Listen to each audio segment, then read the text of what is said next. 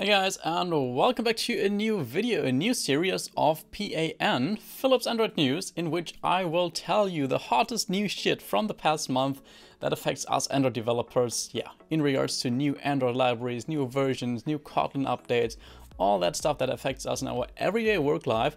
Let's jump right into it. The first big change from February 2022 is that Jetpack Compose is now stable in its version 1.1. So what are all the changes here for Jetpack Compose 1.1? On the one hand, they implemented image vector caching, and what that means is it basically improves the performance of the Painter resource composable that we used for images if you simply wanted to include a resource from your RAS package in your image composable and display that basically. So they now cache that image to improve the performance of that image composable. The next change was that the Google team actually changed the touch target sizing. What does that mean? So for the material components in Jetpack Compose, such as radio buttons, normal buttons, and all that stuff, there is no some kind of default value for the touch area. So even if you try to make your composable smaller than it actually would be by default, then it will now rather occupy that default space to make sure that you actually keep that usability, so the user has enough space in a big enough area to tap on. And there's still an option if you want to really force that to have a smaller button, a smaller radio button with a smaller touch area than by default, but that's not recommended anymore. So they actually just increase the usability by default there a little bit. And the third big change here, which I really like and which I really was looking forward to, and that is that lazy column and lazy row items can now be animated. So each item separately with a new modifier, which is called animate item placement. We can simply use that to have our very own tween, our very own spring animation that we use to, on the one hand, animate these items when they compose, but on the other hand, also to animate these when the list actually changes. And all you need to do for that is to simply provide a key to your items block that just helps your lazy column to identify each item, to just give it a unique key, and that way you can make sure that your items will be also properly animated when they are, for example, shuffling, or when they just change, when you reorder your list basically, and that looks a lot better, and you have a lot of options here to actually choose your very own animation for that. I will link all the sources down below, by the way, so if you want to dive deeper into this stuff, then check these out. Next up, we have a very cool update as well, and that is that the first preview of Android 13 is actually out. So another new Android version, and there's a preview. You can already download that and flash it on your Pixel device, which I'm thinking about to do that on my Pixel.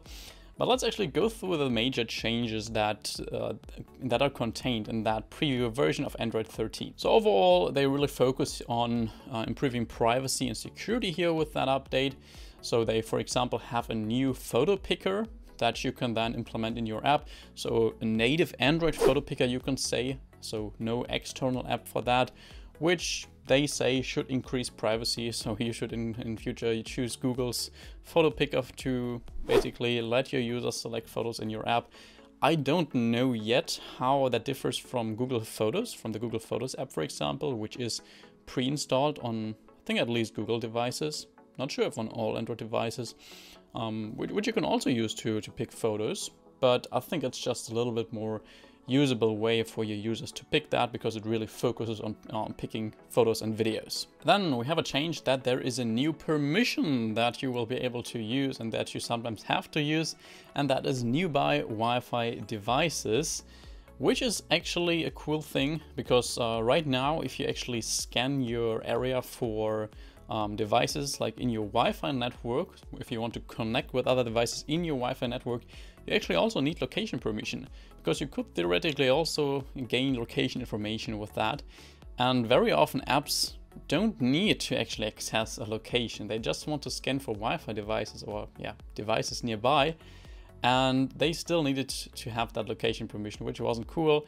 Right now, with this update, the Google team actually changed that. So there's a new permission to just scan for these devices and to just connect with nearby devices in your Wi-Fi network without actually needing location permission for that. The next change is one that I really like and that I'm looking forward to, and that is a so-called quick settings API. What is that? So right now, there are many scenarios where your app actually needs the user to change some Android settings. So in the normal Android settings app, so they need to leave your app, need to change some settings and then get back to your app. For example, if they should toggle whether your app is allowed to draw over other apps or so. And the typical way to do this right now is to just send out an intent, and that intent then opens the settings app. The user changes that setting, needs to go back to your app, and then they are good to go.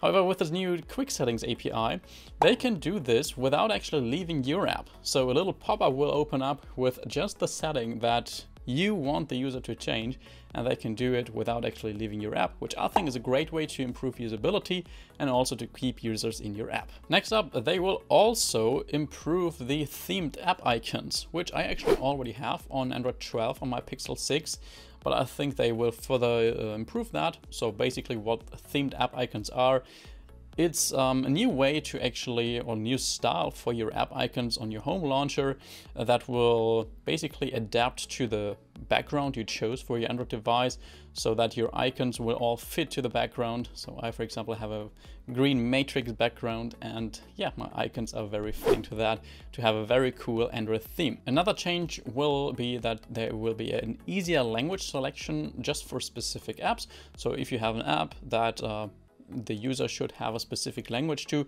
without changing the default device language, then that will be also easier in future. They will have a new local manager for that. And one more change that I found interesting here is that in future they actually plan to make parts of Android updates, or like Android updates in total, be downloadable from Google Play. So for example, if they have that new feature of this new Google photo picker, then you will be able to download this from Google Play to your phone. So as far as I understood this, is that there will be single features you can then decide to download from Google Play or not. So this will not be done anymore from the Android settings, as far as I understand. Maybe I'm wrong here, but that also sounds like a pretty solid approach here. And yeah, there are some more minor changes that I didn't mention here. If you want to dive into these, then you will find the source down below. The next news is a new Jetpack Compose library that just got out in February, which is a really cool one, which will affect a lot of developers in future, and that is called Maps Compose. So we can now use Google Maps in combination with Jetpack Compose. Till now, that was only possible by using the Android View Composable, so that we just use the normal Google Map view in Compose with the Android View migration composable, you can say, which wasn't cool. Like if you can avoid using that, then I would. Now we have a Google Map composable which handles all that stuff a lot easier. I actually also already uploaded a video about that last Sunday, so if you want to learn how you can actually make a cool parking spot finder app with the new Maps Compose library, then you want to click up here somewhere where I will link this, which is definitely worth watching. So we'll build a parking spot finder app where you can mark, hey, that's where I actually parked my car. It will save that in a database and then we'll show all that markers on a Compose map. Overall, it feels a lot better than using the Android View Composable in combination with a Google Maps view. However, there is still some things that don't feel that Compose-ish right now. So for example, we have these markers where we can set info windows. So just that a little info window pop up, and to let that info window pop up, we need to basically say marker.show info window, which is not really the Compose way. So I would expect that we have some kind of Boolean value, whether that info window is visible or not. But that's something that, yeah, for sure will come in future, or I guess. I wouldn't know why they would mix up this declarative approach with the old approach of XML, but it is a really good start. And the fourth news here that I think is worth mentioning is that there is a new plugin version of the KMM plugin that got out, which is 0.3.1 actually. And yeah, not too many new features are contained in that, but yeah, they actually focused on fixing bugs, improving stability, which is the biggest issue of KMM right now, in my opinion. So I'm really welcoming that update. I haven't tried it out yet if it's easier to deal with, but it seemed to be a major update. I'm really hyped where all this stuff with Android and Kotlin is going in the future, especially KMM, which I'm really looking forward to. So I hope it will be more stable soon, so I can also make some videos about it. If you actually missed the previous Android news, which I actually publish here every single month, then you can simply click here to watch the old news from January.